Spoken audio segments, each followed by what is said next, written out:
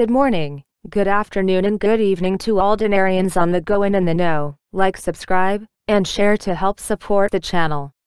Today we are seeing what I have been anticipating for a long time. With the news I am about to reveal to you, it leads me to believe we are on course for the blessing we are all waiting patiently for. When? I cannot answer exactly, and anyone that claims they can are lying to you.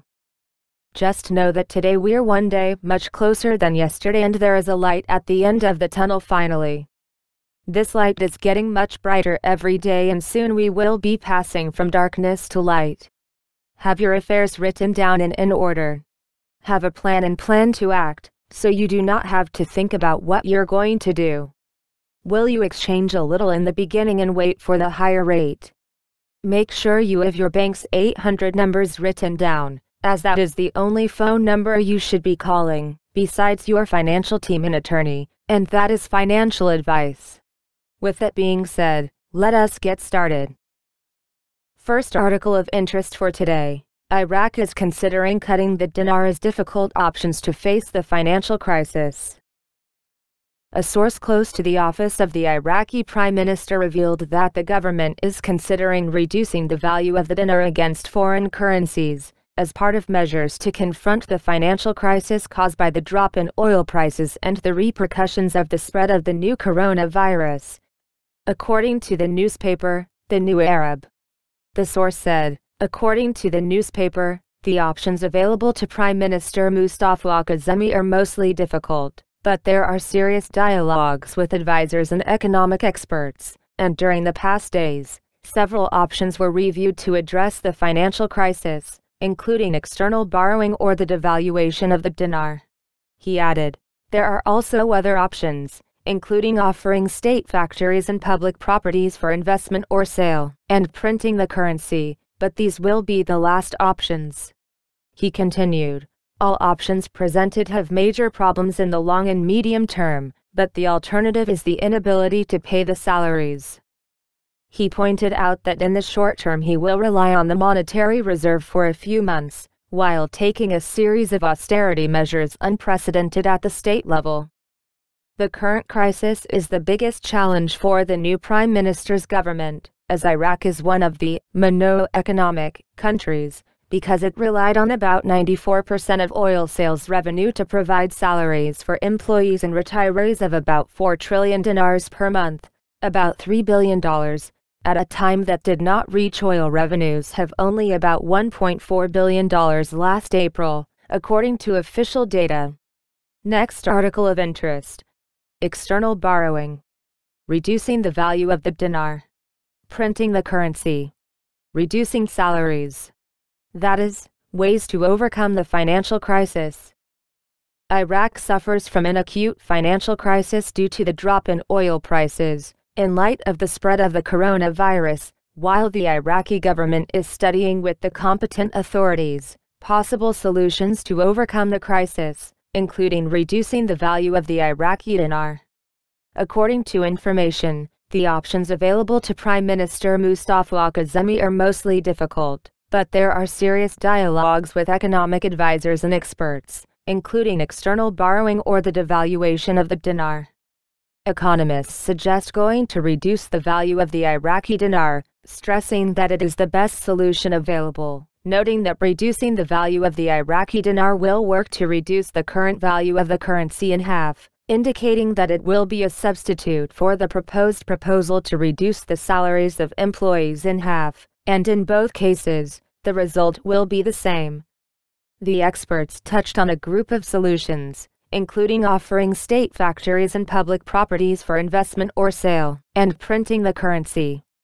The government tends to fill the salary deficit by relying on the cash reserve for a few months, while taking a series of unprecedented austerity measures at the state level. Member of Parliament Ali Fayez said that the economic pressure on Iraq accumulated due to the closure of business and trade facilities and financial life due to the events that occurred on the oil level, in addition to the corona pandemic, while the country suffers mainly from a structural defect represented in its dependence on oil only.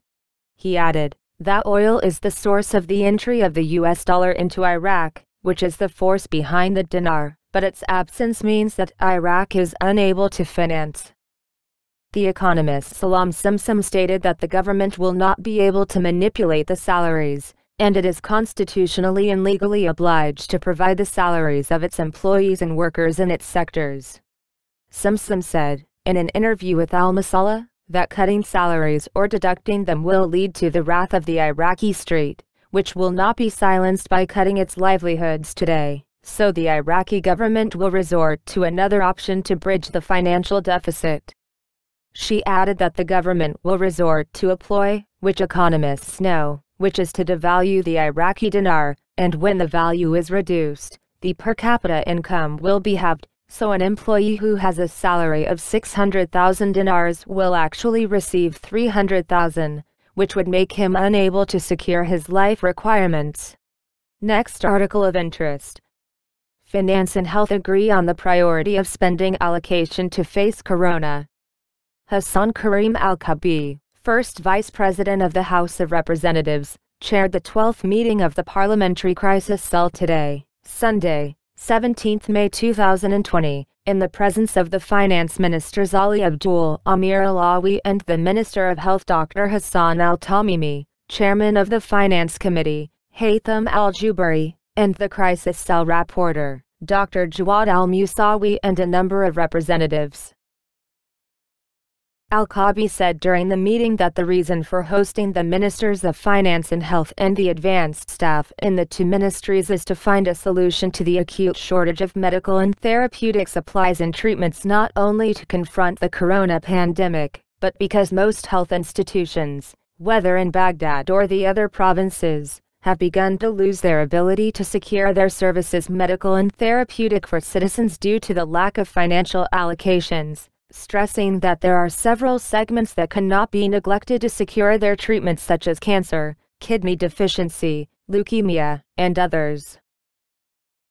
The head of the Cell Parliamentary Crisis agreed on a number of recommendations will be worked out during the next phase, of which grants the Ministry of Health priority urgent in allocations, exchange financial operations, and the granting of powers of the wider provinces. In turn, said the finance minister, said his ministry was granted health priority sector in terms of exchange allocations, whether governmental or grants and aid, stressing that the government has formed a cell economic crisis to discuss the repercussions of the financial crisis and raise their proposals to the Prime Minister, will hold its first meeting on Monday. He also noted Health Minister Hassan Al-Tamimi said today's meeting ended with opening a direct channel between the Ministry of Finance granted and the Ministry of the Priority in the allocation processes, and completion of contracts to reduce delays will affect the nature of the reality of medical and health in our country, who lives a serious crisis represented pandemic corona. Next article of interest. A deputy calls for Al-Kazemi to take immediate action on special grades and sell them. The deputy of the National Approach Bloc, Hussein Al-Akabi, called on Sunday Prime Minister Mustafa Al-Kazemi to reconsider the names of all special grades and the administrative system in an urgent manner, indicating that some positions were sold during the era of the previous government and cannot be maintained. Al-Akabi said in a statement to Information that talk about political and administrative reform cannot take place without reviewing the administrative system that governs the country. He added, dozens of agencies, ministries and general managers and the equivalent have been sold and cannot be pursued at all, especially with the stifling economic crisis. Al-Akabi explained that the political bloc seek to name 7 ministers before the Eid holiday to give the government full authority to amend laws and carry out reform that will end the economic and health crisis in the country. Next article of interest. Parliamentary finance. The fiscal deficit cannot be predicted and the 2020 budget will be austerity. Parliamentary Finance Committee confirmed that the 2020 budget will be austerity due to the financial crisis that occurred due to the drop in oil prices, pointing out that the budget will suffer a deficit, but it is not known. Member of the committee, MP Haneen Al-Kadu, said in a statement to Information that the budget deficit is still unknown, especially that the 2020 budget will be austerity, especially as the Finance Committee did not discuss the government about the percentage of the deficit and the mechanisms of budget processing in a manner consistent with the developments of the stage. He added that the Finance Committee will wait a little to know the government's actions and movements around the budget and how to deal with the fiscal deficit due to the low oil prices, and that the Finance Committee will have a meeting with the Minister of Finance in addition to the Prime Minister in order to review the budget and find solutions to overcome the crisis, stressing at the same time not to prejudice the salaries and retirement of employees and their allocations. Next article of interest. Vietnam forms group for digital currency policy research. Vietnam's Ministry of Finance has formed a research group in charge of exploring and formulating policies to manage digital currencies and virtual assets. According to the ministry, the research group will include 9 members led by Pham Hong Son, the Vice Chairman of the State Securities Commission. The other members will be representatives from the country's securities regulator, the General Department of Taxation, the National Institute for Vietnam Finance, Vietnam Customs, and the State Bank of Vietnam's Department of Banking and Financial Institutions. The research group has been entrusted with creating policies that manage digital assets and will help the country stay updated with new developments within the fast-evolving blockchain sector. This allows the Asian nation to respond to regulatory challenges better. Digital currency in Vietnam. In August 2017, the Prime Minister of Vietnam authorized the creation of a legal framework for digital currencies, indicating formal recognition of digital currency in Vietnam. Later in the year, Crypto Compare revealed that about 80% of digital currency transactions emerge from Asian countries. Vietnam was one of the top 5 countries accessing digital currency websites and platforms, alongside the United States, Japan, and Russia. Vietnam, however, banned Bitcoin's use as a means of payment in April 2018. After the ban, authorities ordered credit institutions to curb the services offered to virtual currency providers to protect against anti-money laundering risks. Since the introduction of the directives in 2018, the situation has remained the same and there is no regulatory framework for digital currency exchanges. This last article is going to give you a bigger picture of where the IMF and the World Bank are trying to head, which is leading to a one world banking system. This is their agenda whether you agree with it or not, and this is a part of what is playing out in the background of the world economies as they use this pandemic to their advantage. How making IMF world's centralized bank could affect Morocco. Although big crises demand big solutions, transforming the IMF into the world's leading fiscal body would require adjustments to ensure equity between developed and developing countries. Rotterdam. The current health crisis has revealed the importance of coordination on a global level. COVID-19 is demonstrating that the efforts of one government can affect the health of citizens on the other side of the globe, as well as the inefficiency of national central banks' responses. Times of deep crisis may be turned into times of deep reform. Some world leaders are capitalizing on the opportunity, raising their voices to call for creating a truly global, centralized, multilateral fiscal body. Transforming the International Monetary Fund, IMF, appears the leading way to achieve centralization. Special times, special measures. Governments worldwide have already called on the IMF to make use of its special drawing rights, SDRs, mechanism during the pandemic.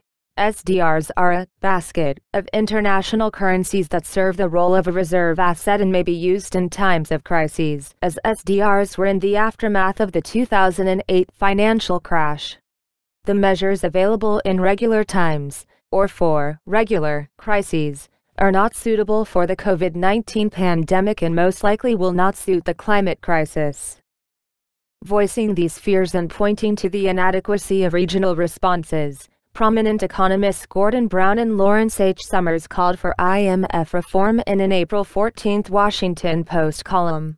The two economists envision the IMF expanding special drawing rights to the role of an international currency. Such a development would transfer the governmental power and responsibility for crisis mitigation to the IMF. Not only would a centralized IMF be more efficient in managing global crises, but it would also ensure an adequate response, the economists said, highlighting that many developed countries' governments have failed in effectively financing the current crisis. Morocco may find the IMF as the world's centralized bank beneficial, but only if the fund undergoes major changes and distributes the power sharing more equally. Morocco, the regional getaway. The IMF and Morocco have enjoyed an amicable and mutually respectful relationship for over 60 years. The North African country received its first precautionary and liquidity line, PLL, loan, of $6.21 billion, in August 2012 to protect the country from swinging oil prices. The second loan, worth $5 billion, came in July 2014. The IMF approved the third in July 2016 at a value of $3.42 billion. The fund granted each loan for a period of 24 months. PLL is a fiscal instrument designed to support the liquidity needs of member countries that have a strong economic basis, yet remain with some economic vulnerabilities. Dominique Guillaume, the IMF's mission chief in 2012, compared PLL to an insurance policy in the event of external shocks or a worsening international situation. Morocco purchased all available funds on April 20 as a fourth PLL lending. The loan, worth $3 billion, will help mitigate the effects of the crisis on the country's economy. COVID-19 hit Morocco's main source of foreign currency, the tourism industry, the hardest, causing an unparalleled drop in earnings. But Morocco did not request SDRs. IMF officials have widely praised Morocco as the source of stability in the MENA region and as a gateway between Africa, Europe, and the Middle East. Morocco's economic vulnerabilities manifest mostly in social inequalities regarding education and access to the labor market, according to the bank. Morocco will be the first African country to host the annual meeting of the World Bank Group and the IMF in 47 years. The meeting will take place in Marrakesh in October 2021. Christine Lagarde, the IMF's managing director, declared in a speech during the official signing ceremony that Morocco is a country that perfectly illustrates the convergence of the humanitarian values that unite us all. IMF as the world's centralized bank. Special drawing rights are crucial to the idea of making the IMF the world's centralized bank. At the moment, they are international reserve assets in the form of 5 major global currencies. The distribution of SDRs follows the voting power distribution in the IMF. It varies depending on a member state's financial contribution to the shared pool. Currently, the U.S. contributes the most, so the country enjoys a 16.5% voting share. The current distribution is unfavorable for developing countries with lower contributions. One can speculate that this is why Morocco opted for PPL, not SDRs, in the time of COVID-19. Making SDRs an instrument of reserve that would be exchangeable in the international arena is the revolutionary idea that José Antonio Ocampo, a Colombian politician and economist, introduced in 2019. In his note on the IMF's website, the economist mentions the benefits of such a change, empowering countries to create an international currency, reducing demand from emerging economies for foreign currency as insurance, which is how Dominique Guillaume described Morocco's PPL loans, and making the international monetary system more independent from U.S. policies. Condition: equity. The move to make the IMF the world's centralized bank would only succeed if inspired by the aim to realize true equity between countries.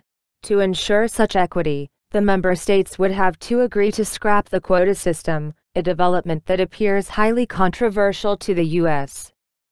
Developing countries currently need to subordinate to the IMF's lending conditions, which do not always prove beneficial for the borrowing states. A common criticism against the IMF's policies is the austerity measures that come as the loan's conditionality. For example, in the COVID-19 context, the measures proved dangerous in Sierra Leone. The East African country has 0.2 doctors per 1,000 inhabitants because the government had to cut public spending following the IMF structural adjustment policy in the 1990s. Nezha IRAQI, a prominent Moroccan economist, warned against Western-style austerity measures as they could lead to social disasters.